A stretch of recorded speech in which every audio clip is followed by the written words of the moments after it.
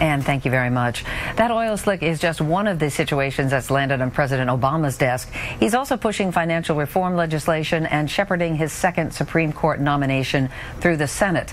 Jonathan, good morning to you. Good morning, Meredith. Let's start with this nomination to the Supreme Court of Elena Kagan. What do you think drew the president to her? Well, has been a judge prior, and he wanted somebody with broader experience, which he has. When you were writing this book, he had the task of getting Justice Sotomayor confirmed, and so you learned a lot about the process. A paper trail worked for him with regard to... Why do you think, based on the latest NBC Wall Street Journal poll, his number approval rating is hovering around in terms of elected officials in general? Why? Your analysis of the president, it's Mrs. Obama, and that story involving her and the First Lady of France, it's getting the most buzz right now.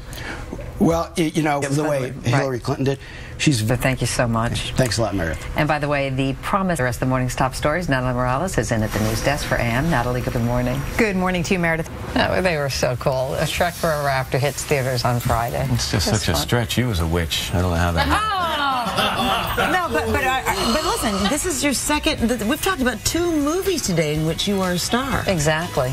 I could be gone soon. This is a beginning. This is a career. Thank you so much. Wow. Had how to improve your health in just 6 short weeks. After your local news.